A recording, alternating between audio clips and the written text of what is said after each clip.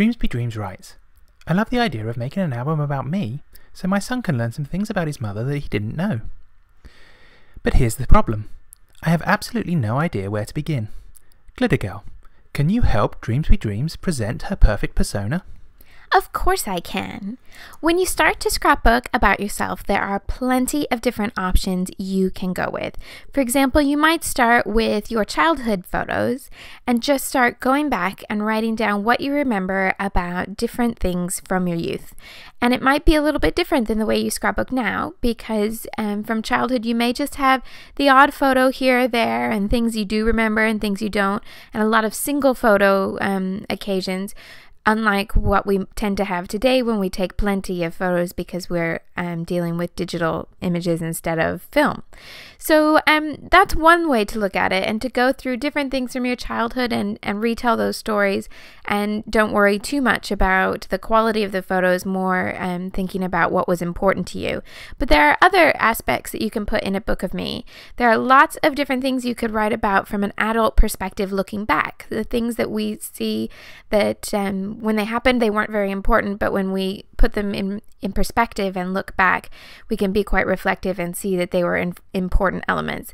Things like, did your first job make some sort of impression on the rest of your life, and things that you can see now that you didn't see at the time. And another thing to keep in mind is that if you're going to tell stories from years past or thinking back about those things, you may want to really simplify your visual style so that you have plenty of room for writing. But today we're going to look at a few different things and 2 layouts from start to finish. This one is starting with a childhood photo. I had these pictures from my junior prom that I'd never scrapbooked, and there's a really funny story behind them. So I took the color choice of the turquoise from both the prom decorations and my dress and pulled together an arrangement of supplies that included the turquoise plus some yellow and gray, and I just pulled all sorts of different papers and embellishments to put together, and some of them I'll use, some of them may not go in the final layout, but I'm just going to take that one strip of photos and leave it as a strip of 3 wallet-sized pictures. And here's a look at all the supplies that I've pulled out to use for this page. Just wanted to show you why I chose the background paper for this layout. And originally I thought about choosing this one with the turquoise in the background. Both of the papers are from Cosmo Cricket. This one's from Tea for Two, which is a more floral country line. But I don't think that this is the right feel. It seems too rustic, and it's also not going to be very good for writing on. But this print, this one's from 23. It's a lot more subtle, it's a lighter color, and it just seems a lot better in tone for what I want to tell. The floral might be great for a tea party, a picnic, something that's outdoors, but the more typographical ivory paper seemed the better choice here.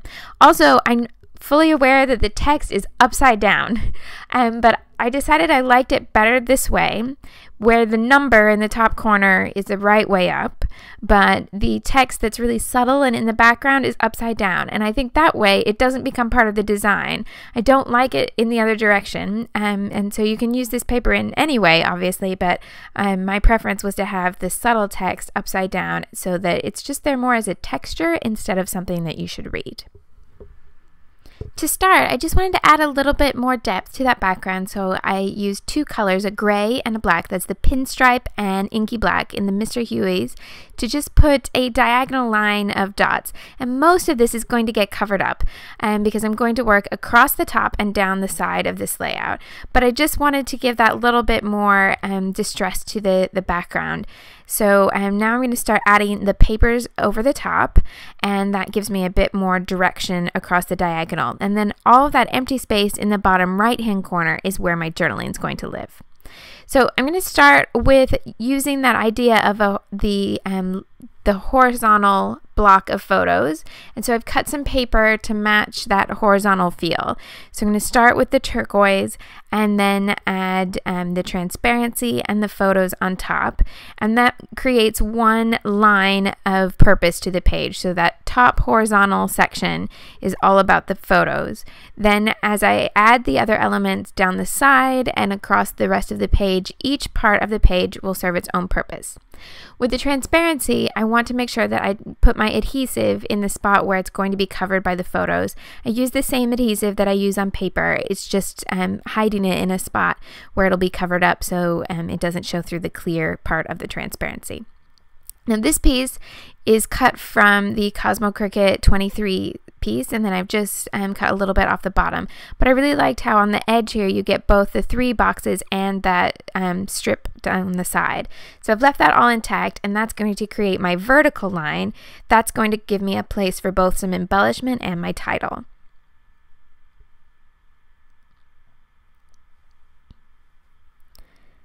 Then with those 3 layers in place, I can put the photos over the top and start to build my page down into the bottom corner, and then my journaling in the right-hand space. In terms of embellishments, I just grabbed a whole bunch of different die cuts and stickers and chipboard pieces that had turquoise and yellow or something that seemed like it would go. And in some cases, I'm just going to layer them up. So the cupcake in the middle of this die cut, I wasn't particularly fond of for this layout, but I liked that turquoise and white border around the edge. So I can add the other die cut in the center, and that has a turquoise pattern with a camera, and I can put that on pop dots and create this kind of layer of something that's a little bit more like what you would buy in a pre-made sticker pack, but just made from different die cuts. And I can add something to the top a little bit later when I find what will match. So then I'm going to just start building up these different embellishments along that vertical line below the photo. And some of these are older die cuts from the House of 3 collection for Pink Paisley. And then there's some My Mind's Eye chipboard and some Amy Tangerine stickers and die cuts in there too. So I'm just going to start mixing these around until I can fill in all the gaps, and I'm just going to layer on quite a few little embellishments here, just pulling out all sorts of things that have either yellow or turquoise and seem to work in some way. By the way, with these little stickers like this, they come on a sheet like this, which then makes it hard to move them around because you've got the whole sheet. But you can take just a little piece, just cut apart a piece of the background, and then you can cover up the adhesive and move it around on your layout. It's really, really simple, and you've probably done it already, but if you haven't thought of it, it may save you a little bit of a headache trying to move your stickers around until you get them in just the spot that you want. Just adding lots of little embellishments up there at the top to fill every little nook and cranny. All the little gaps are filled with buttons and scraps of paper. And then below that, I'm going to add the title. I'm going to spell it in reverse so that I can get the spacing right, because that first word's going to be quite short, so I wanted it to end in the right place. I don't have any reason that it's going to fall off the left-hand side of the page because it's only short. So I'm using some small letter stickers from My Mind's Eye and the larger thickers in a whitewash. Now what I wanted to do here was add a little bit of embellishment to the right of the photo up at the top, but not a lot, just a little bit, and I wanted to repeat the same elements that exist in that heavier cluster there. So I've added some washi tape, some buttons, and a little bit of baker's twine. And I wanted to show you how I added the little curls in the baker's twine. Now I just cut a length that's about the right size, and you can cut it shorter later if you need to, if there ends up with extra. And one way you can do this if you want to make an intricate shape is to just cut it and then use spray adhesive. But in this case, I'm going to use my dot roller, and I only need a little bit. So if I need just a tiny bit, I can place the string right on the roller. But in this case, I want a little bit more, so I'm going to use the sticky, the paper that goes on the back of something sticky. So this is the back of that chipboard piece. So it's a release paper. And I'm just going to lay the baker's twine over the top and run my adhesive right over the top. And that means that I can get the little dots of the adhesive on the twine without getting a huge mess on my table. You could also use a craft sheet or anything else that the adhesive will just roll right off. Now, because the twine has been kept on a roll, it's really easy to get it to loop into little circles. So you just kind of roll it between your fingers and it will go into natural little loops. And then you can start to press them down on your page and just take the string further along the loop, and it will naturally go into these little shapes. And then wherever you need it to stick, if you need a little bit more glue, you can always just tap it to the edge of the roller, and it takes barely any glue at all. The best part about this is if it all goes wrong, there's hardly any glue on your layouts. You can just pull that string up, it's not going to leave anything behind, and you can go back to easy things like straight lines and holding the edges in with a stapler. And so it's just a different thing to try. And one last little bit is that I tend to add a few more dots to go back to that edge when I've cut it off the end of the roll, and just place the edge of the twine where I want it to stay. And that pretty much should hold things in place. If it starts to move, you can always add something over the top, like a sticky gem or a thicker or anything like that, that will just add a little bit more embellishment to the top, but also give you a little bit more adhesive. So here's this page all finished, and there's a lot going on here. There's a lot I wanted to write, and in truth, I actually found as I was writing that I was remembering a few more things that didn't even fit here. So I might go back and add some more journaling in a pocket or in a smaller page, like a 6x12 page protector. But lots of embellishment, but also lots of writing, and something with a childhood photo. So I know that will work for some people for their book of me, but if you scrap yourself and you want to use something that's a bit more current, and perhaps something that has a little bit plainer style or simpler journaling or just less journaling, then I have a second idea for you today. For this type of page, it's what I call a right now page, and you'll need a current photo and then whatever supplies you're really liking at the moment, because everything is going to be just about what's happening in your life right now. So I have a current picture, and then I've picked up the 9 to 5 collection from October Afternoon. Now, this collection has kind of a retro office feel. It has all sorts of things like typewriters and labels and even secretaries at a desk, and so it might at first seem like a collection that would be really difficult to use unless you happen to be a secretary and wanted to scrapbook about that. But I promise there's a lot to be done with this collection that's outside of that retro office feel. So just wanted to show you what these papers look like, and there's all sorts of different motifs and colors here. So there are different things that we've come to expect from October Afternoon, like stripes and plaids. There's also some typewriter inspired things, some illustration type designs. There's a ledger paper. This is really rich wood grain and this gorgeous floral, all different things that come together as this collection with a lot of aqua. Now, this floral definitely doesn't have to be an office print. It's called Coffee Break, and the back has this black and cream print that's really nice as well. And then this is the office, or the wood grain, and it has this retro bit on the back. So definitely not just for office layouts. This ledger paper is great to write on. And then I'll show you the B-sides. October Afternoon always has great usable B-sides. So there's some diagonal prints, some chevron, and a lot of polka dots. And then we've got some houndstooth, some argyle, some text. And that red one kind of looks like ties, but it could be just some sort of abstract shape, anything you wanted the red and cream in. And then that type print, a floral, and another houndstooth. So definitely doesn't have to just be office stuff. And I'm going to use this for my Right Now page, which is something I normally make around my birthday because I try to make one every year. I'm going to start with that lovely floral and the wood grain. I'm going to use this green and cream diagonal stripe print and the orange and cream polka dots. And I'm going to use the ledger for my journaling. So I'll put the rest aside for the moment, but I'm going to use these as all my papers. So I'm going to put these to work, and I promise it won't be office themed at all. This time I wanted to start with a much simpler design, so I'm still using that same idea of a horizontal line and a vertical line, and but this time I'm going to put the journaling at the bottom left on those lines, and I've just kept things in much cleaner boxes. I'm not going to have that giant grouping of all sorts of different pieces. I think I'll add a little bit of embellishment to the bottom left and the top right, but I'm going to keep that bottom right corner just plain and simple, just to let that wood grain show. So one 4x6 photo, and then the writing, and your writing can be in any style for a layout like this. You just want it to be about things that are current to you right now. So that might be just a list of your favorite things. It might be the things that you're using that are taking up your time right now, anything you want to do. Then for the title stickers, I didn't have any that would match that orange. So I used the Heidi Swapp Color Magic stickers, which you can make into any color you want. And I just went along to the border so that I wasn't wasting any stickers and tried some different orange ink pads. And this one, the Dried Marigold, seemed to be the best match to the orange in the pattern papers. So I'm just going to pull the different letter stickers that I want so that I can ink them. And you can do this on a craft sheet, or I'm just going to use a bit of plastic packaging so that I can add the ink to the letters without getting them on all the other letters on the sheet. And just take the boxes for the letters that you want, and it will start looking like they're just white blocks.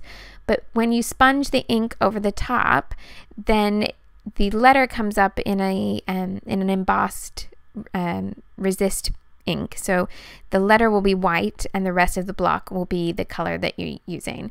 So I'm just using the foam tool to add the ink, but you can use any sort of sponge or even the ink pad itself, as long as it's not too wet of an ink pad. And you just layer the ink over the top and the letter will start to show through. Now, in the first case, the first layer will come up a bit pale, but you can just keep adding more and more color until you get the dark, the amount of darkness or the shade that you want. So just keep rubbing the ink over the top and magically those letters will start to show up. Then you can customize the letters to absolutely any color you want. I showed this a couple weeks ago with a mist instead of an ink, and it works with mist as well, but I find the colors are more vibrant with the ink because it's not as wet, so you're not getting the mist in between the layers of the sticker. To finish, I want to keep the embellishment quite simple, but I wanted to start in this bottom corner and then I'm going to repeat something there in the top right. So I found this chipboard frame, which is a slightly older embellishment from the Stella Rose collection by My Mind's Eye, and I liked how it looked over the layers of paper, and then I just added a little bit of green and orange washi tape. The orange is gone now. It's from the first Amy Tangerine collection. It's all sold out, but the green is current, and that's Bella Boulevard. So I've just overlapped those two and then put the frame on top, and I've put the frame going right off the edge so I can turn the layout over and cut off the extra of the frame, and then that's what's going to let me repeat that same embellishment up at the top right corner of the layout. So I'm just using my scissors to cut that off, and then I'll add a little bit of brown ink to all those new edges that I've just exposed to make it match the rest of the frame. Then I wanted to be able to add something on top of that frame, and I'm using that same punch that I used last week. It's called the embroidery punch, and I've only had it a couple weeks, but I'm really liking the design. It has all these different bits and pieces that look lovely when it's layered. So I've just added a pop dot to the back so that it'll work over the top of the chipboard, and I've used that same paper that's in the horizontal strip up the top to punch that, and then added a badge on top, which is from Studio Calico in the Abroad collection, and they're kind of sort of travel themed, but they can work for other things too, because there's some maps and one that says "What a Wonderful World" and things like that. This one's just striped. And then I'm going to repeat that same thing. So I've cut another one with the same punch, same paper, and I'm going to put a different badge on the top of that one. And then I can just repeat all of that same stuff, the tape, the frame, and the punch piece up there in the bottom or in the top right corner. But this time I want it to come up off the top edge. So instead of the tape going on the horizontal, I'm going to put the tape on the vertical, so that I'm taking that whole embellishment and moving it to the other direction. So just line this up. And one thing I love about washi tape is if you don't get it quite straight in the right line that you want, then you can just pull it off and try again. And in fact, I've just realized that in the other embellishment, I put the green tape down first. So I'll pull that orange tape off, I'll add the green tape, and then I can put the orange over the top of that. Now, other tapes that aren't washi tape, they tend, like the ones that are quite clear and more like a patterned adhesive tape, and those, if you try to pull them off the layout, you normally get the paper coming with the tape. But the washi adhesive, it tends to release really easily. So I'll just attach the two tape layers and then repeat the other steps. That part of a frame just right up on the edge of the paper, and then the punch with the badge over the top. And that's plenty of embellishment for this one, and this is a design that you can take and add more to, or you can pare it back even more and have it more minimal. So you can use this design no matter what your style, and just move around the pieces until you find just the right spot for them. And It's that simple to create and customize to your style. So this week, you may have already guessed that your challenge is to scrap yourself. So you can do so in any style. It can be a reflective page, a current page, a page about your childhood, anything that gets you scrapbooking something about your own life, your own memories. And if you check out the page at Two Peas in a Bucket, I've given some links to other things that are useful in finishing pages like this and getting ideas on where to start on an album that's all about yourself. So I'd love for you to take part in the challenge and to stop by and have a look at those. Thanks so much for watching, and I'll see you soon. Join us next week for the continuing adventures of Glitter Girl and the ongoing mystery of the scrapbooker behind the mask at twopeasinabucket.com.